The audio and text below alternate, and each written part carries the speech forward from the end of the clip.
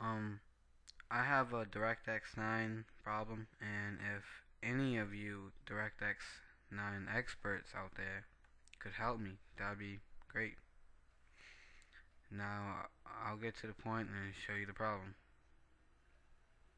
Now, this problem, like, it just recently occurred.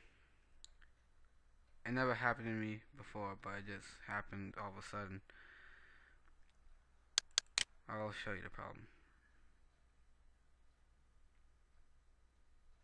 Now this game right here I just clicked on requires DirectX 9, and it says DirectX 9 not found,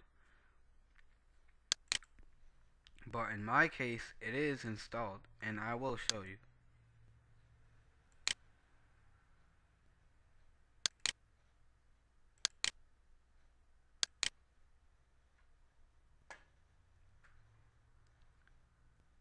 As you can see, DirectX version DirectX 9, it is installed, and I've even tried to reinstall it a couple times, but it still doesn't work. I have no idea. If you could help me, that'd be great. Thank you, and have a great day.